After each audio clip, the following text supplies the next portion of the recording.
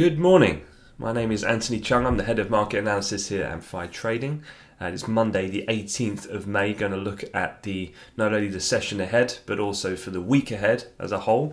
My job here to bring to you some of the main fundamental themes that I'll be looking at, talking over the calendar, some of the news that's been in play over the weekend, and all of that is summarized in this. As you can see on my screen, this is the macro menu that I write every Sunday evening, and I post on my Twitter account. My handle is here if you want to access it and read in more detail. But it's a good way to prepare for the week ahead, because most of you guys I know will be doing your own technical studies on your charts, looking at potential trade setups.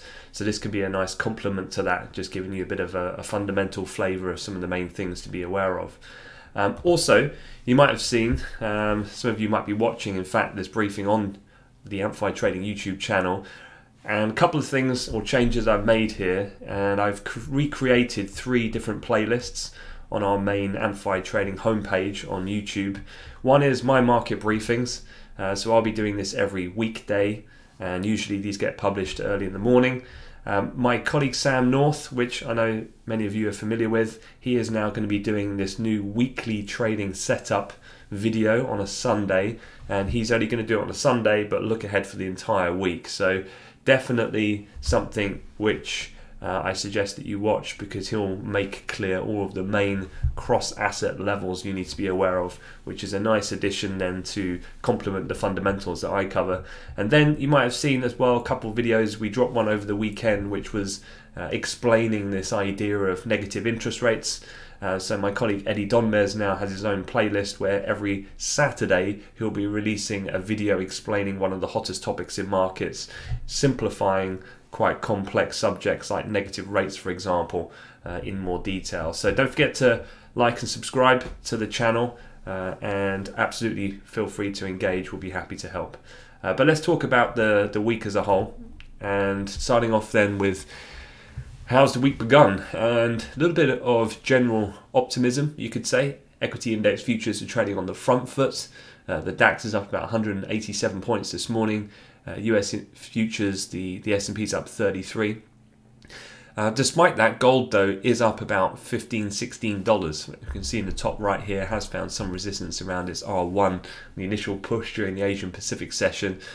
So despite some general moderate risk appetite, there still is this kind of necessity to hedge, if you like, in regards to potential future inflation, for potential then of a virus second wave pandemic return, if you like, as the number of countries start to loosen their lockdown measures.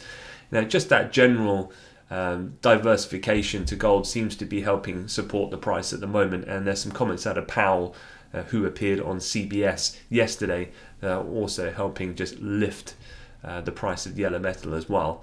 Elsewhere though, oil prices, we'll have a look at that in a bit more detail on the news side, but you can see elevated, up about $1.35 and north of $35, or $30, excuse me, and this comes ahead of the June futures contract expiration, which we'll get tomorrow.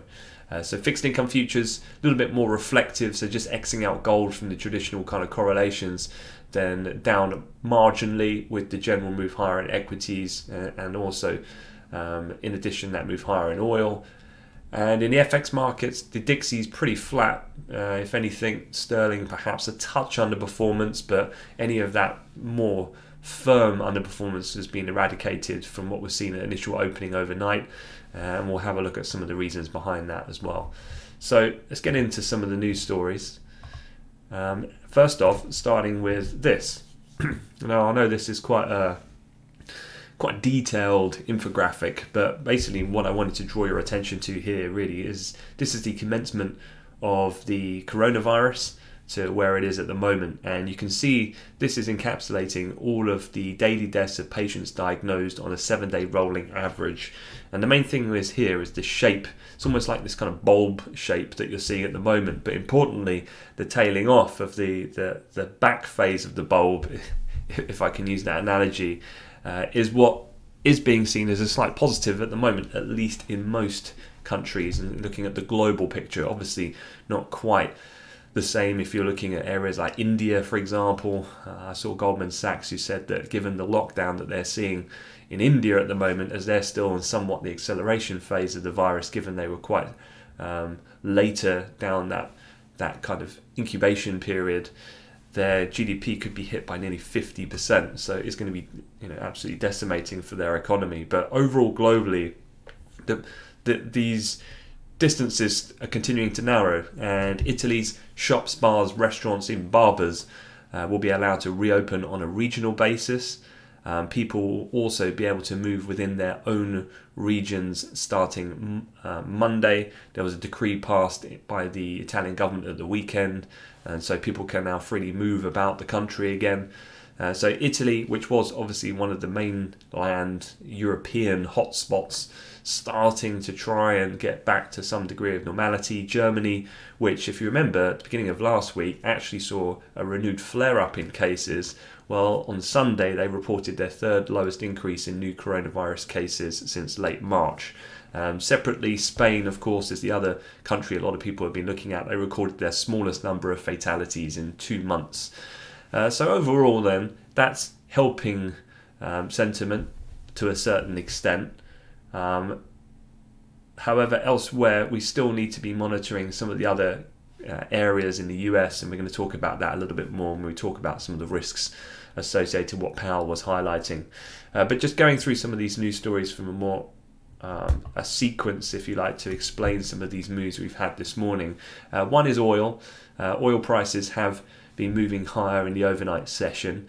Obviously, a lot of people were a little bit apprehensive going into the futures contract roll, the expiration of the front month.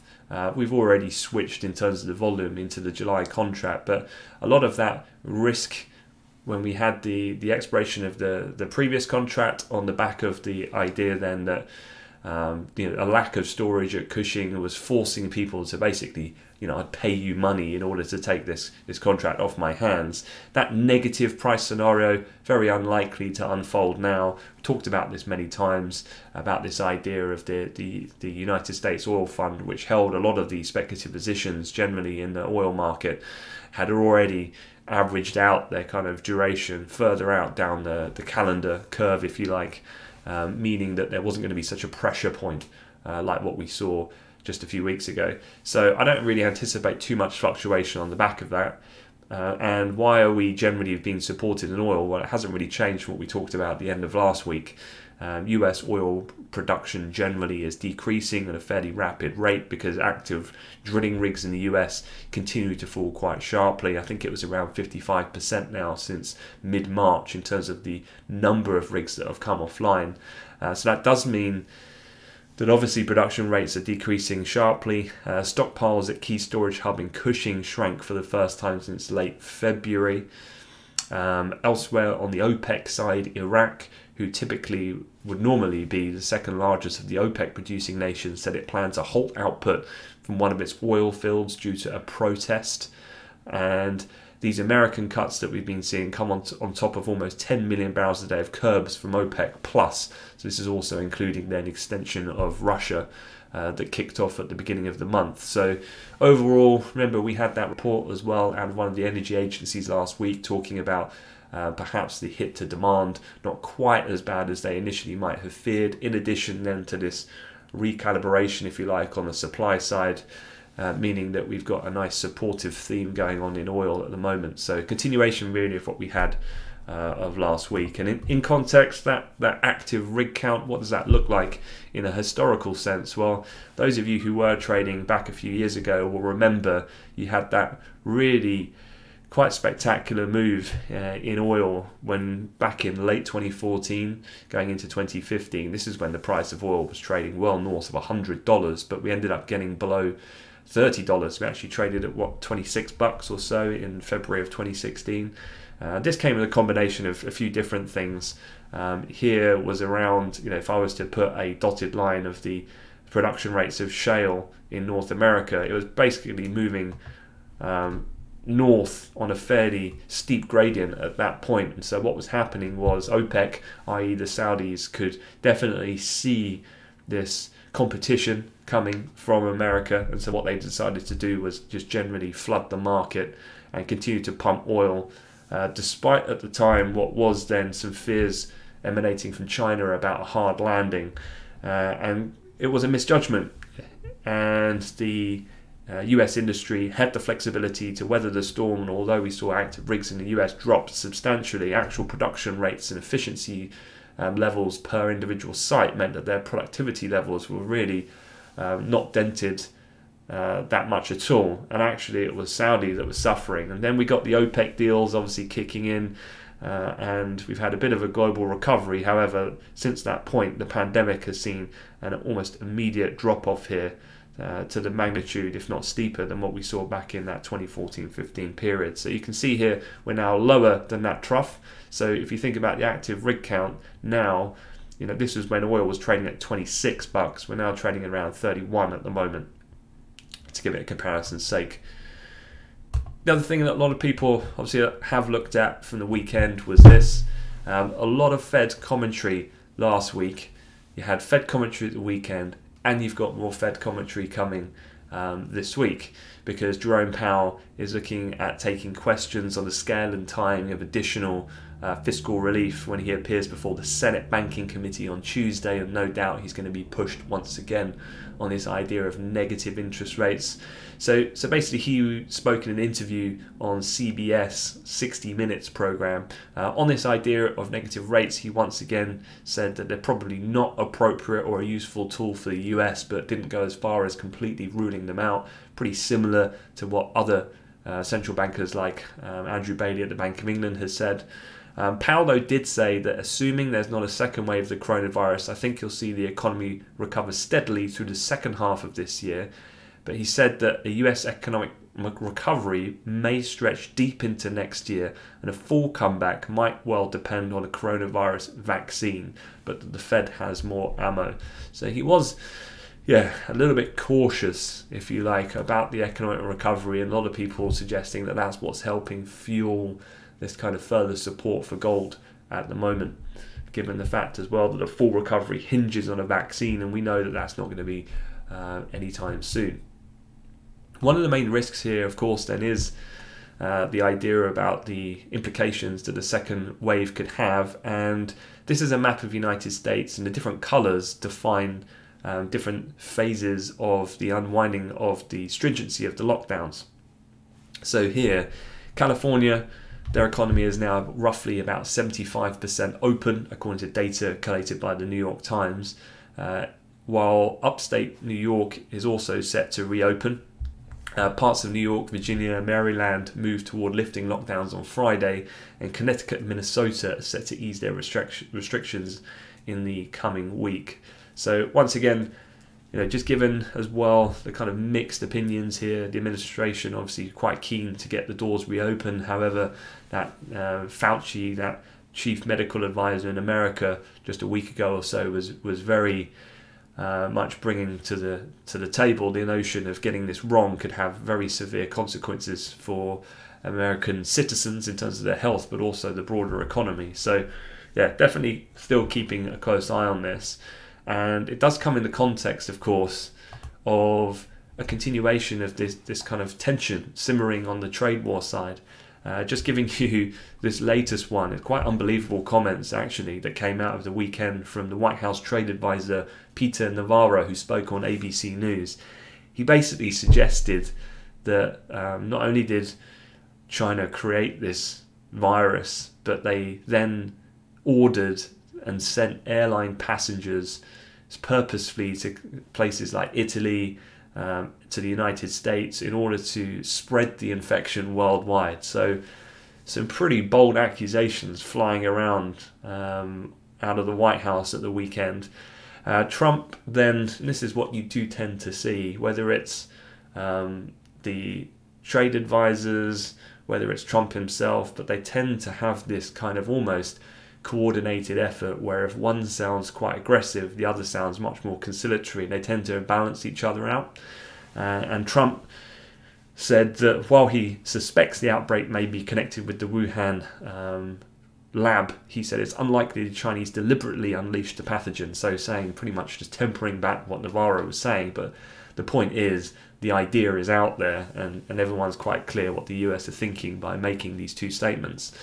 US lawmakers and officials are crafting proposals, apparently, that American companies to move operations or key suppliers out of China, including tax breaks, new rules, and carefully constructed subsidies.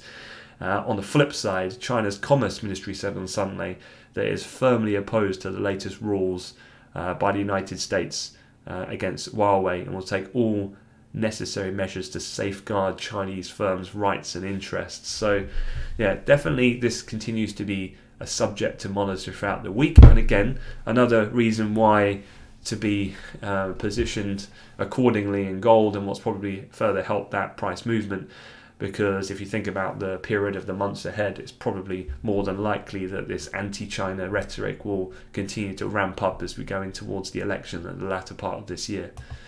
This, of course, is that infamous trade war cycle.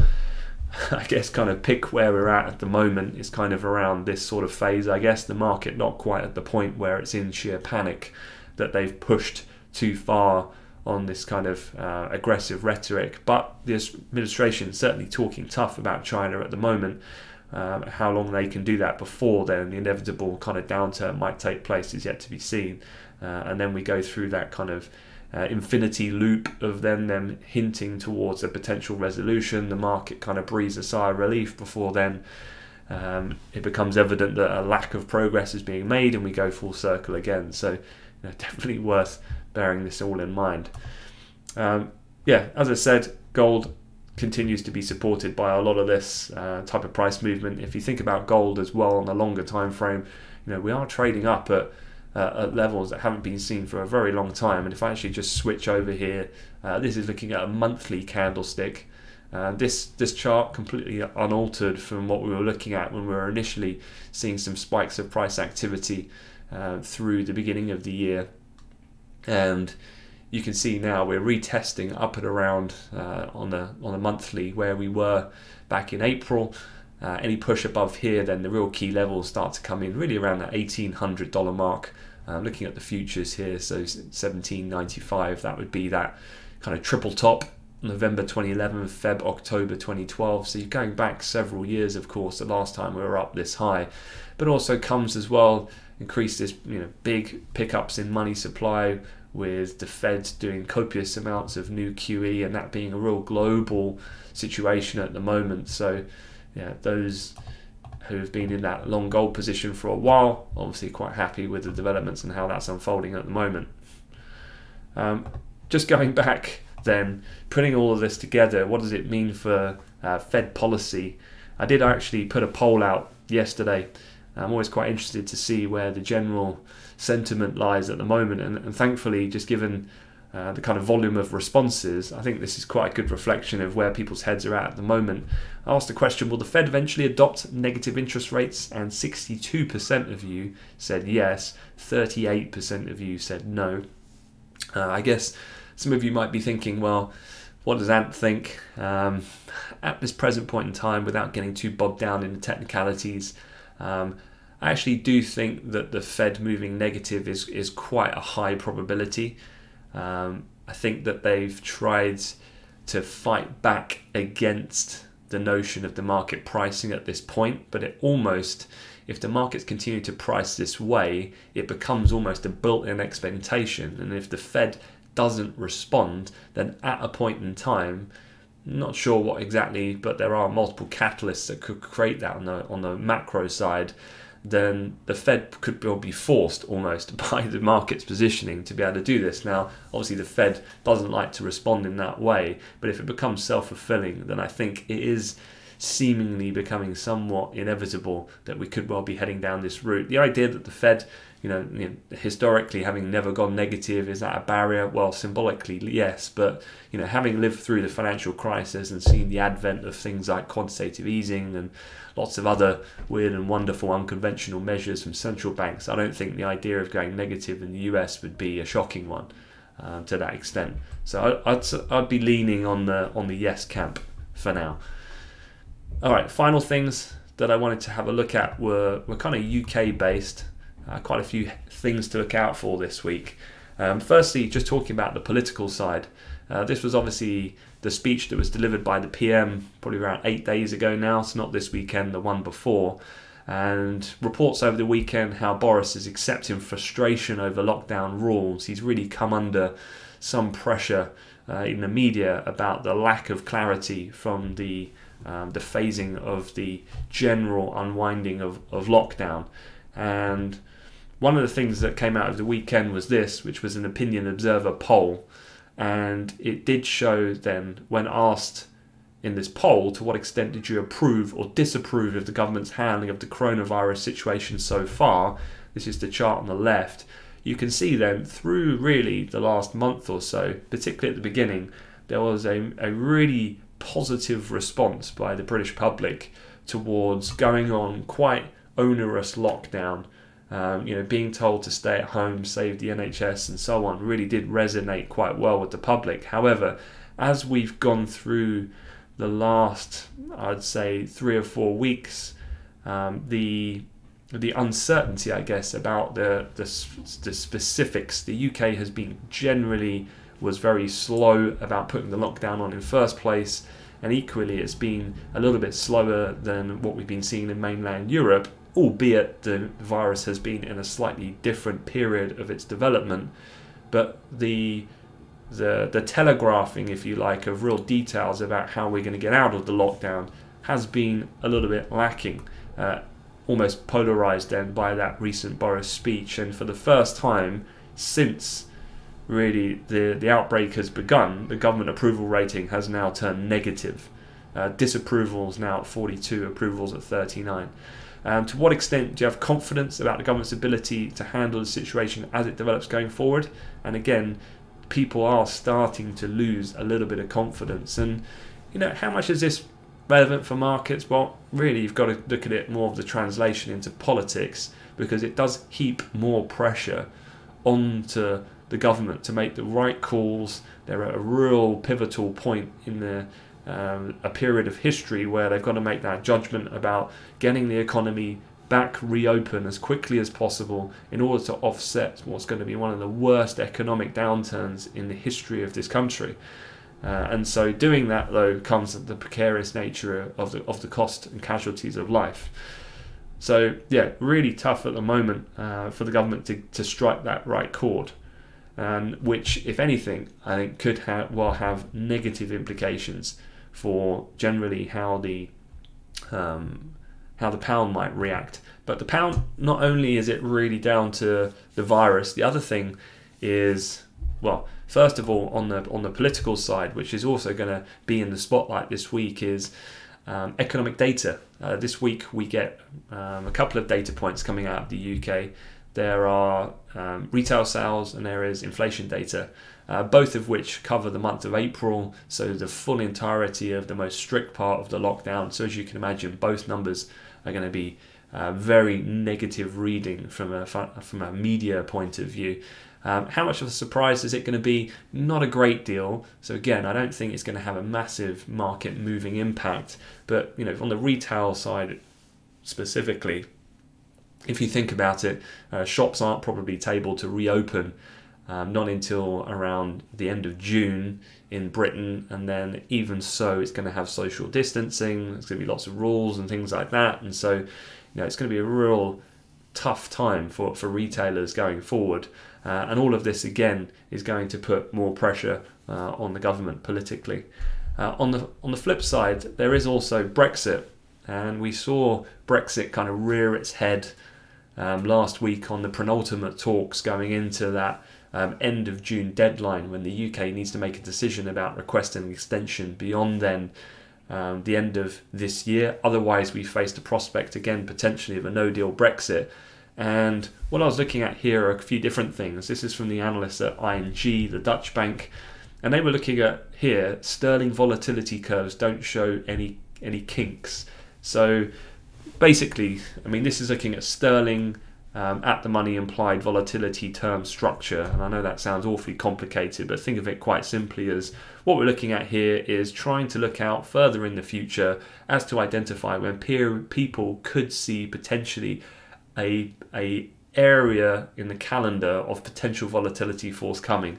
So generally speaking, if people were a bit apprehensive about the request or not of an extension and the risk of a no deal probability materializing, you should see this reflected in this volatility curve. And at the moment, what this curve would suggest is that the market is still relatively complacent about the idea then of that happening, i.e. Brexit, two sides not finding agreement, the UK not buckling and asking for an extension, and the real tangible prospect then of already on the back of an economically devastating period of the pandemic, you're then going to throw in the idea that we could have a no-deal Brexit to boot. Now, I actually see that as an unlikely scenario at the moment. I think the UK government has the political wiggle room to blame the pandemic for the not delivering Brexit to the timetable they previously said. But what ING is saying is that on previous occasions there was basically 6 or 7 weeks before the October 2019 Brexit deadline, the March deadline, these were the previous deadlines, there was a distinct pickup reflecting that about 2 months ahead. And if you think about it, end of June is about 6 or 7 weeks away. And the volatility curve does not show that type of hedging for the potential pickup in volatility in the pound. Now, the secondary one here is then you could also overlay that with looking at the cable speculative positioning as a percentage of open interest. So again, in plain English, how many people are long and how many people are short in these open contracts. And generally speaking then, that's fairly neutral. It is ever so slightly negatively positioned, but nowhere near as much as on previous occasions on this Brexit kind of narrative. So there's plenty more, I guess, sterling short positioning potentially to take place over the next 6 to 7 weeks is what I'm saying. If that comes alongside this continued pushback against negative rates, and as long as equity markets remain stable, and then if the US government comes forward and the Republicans are able to tweak and then pass another sizable stimulus bill, I think you could see some interesting moves in cable, with the risk being to the downside over the coming weeks. Okay, that is pretty much it. So just finally, at the end of the macro menu, you'll find a full economic calendar. Today is pretty quiet overall. We've got a couple of speakers, Bostic, DeCoste from the ECB, the Fed, and then you've got Bank of England's Navarro speaking on Monday. Tuesday, you do have a few different things. Probably the interesting one could be Fed's Powell testifying at the Senate Banking Committee on Coronavirus Aid Relief and Economic Security Act. From an earnings perspective, it is pretty quiet. You get the kind of brick and mortar retailers out of the US this week. So you've got Walmart on Tuesday, Home Depot, and you've got Target on Wednesday. On Wednesday, you do get the FOMC minutes, probably the highlight on that day. And then Thursday, you start to see the various manufacturing service PMI numbers, alongside some housing data coming out of the States. You've also got quite a few Fed speakers as well, Williams, Carida and Powell once again, with Bank of Canada, Governor Powell also speaking on Thursday. And then on Friday, you get the European-based manufacturing service PMI data, that UK retail sales number as well. So yeah, if you want to check that out in more detail, I'll put the link to this report in the top line of the description on the video. It's got Sam's video on the trading setups as well, so it's your one-stop shop for everything you need to kick off the week ahead. Any comments, of course, just feel free to drop a comment and I'll be happy to respond throughout the day. And otherwise, remember to subscribe to the channel, and I wish you a good week ahead. Thanks very much, guys. Take care.